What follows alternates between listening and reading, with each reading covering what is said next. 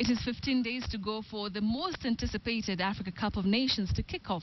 Bafana-Bafana, who won the trophy when they hosted it in 1996, is among the Group C heavyweights, along with perennial title contenders Ghana, Senegal and Algeria.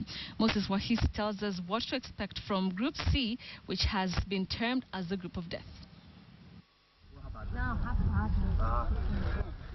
Ghana, who are 4 times African champions, have been handed a tough task in their bid to win their 5th Nations Cup trophy since 1982. Ghana find themselves in a so-called group of death, where they have been paired with Algeria, South Africa and Senegal in Group C at the 2015 African Cup of Nations. The Black Stars' opening game is against Senegal under new coach Avram Grant, who took office in 1st December 2014.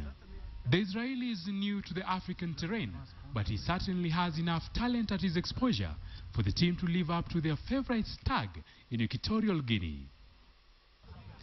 Senegal are sweating over a massive injury blow as midfielder Sadio Mane could miss out of the 2015 AFCON tournament due to a latest injury.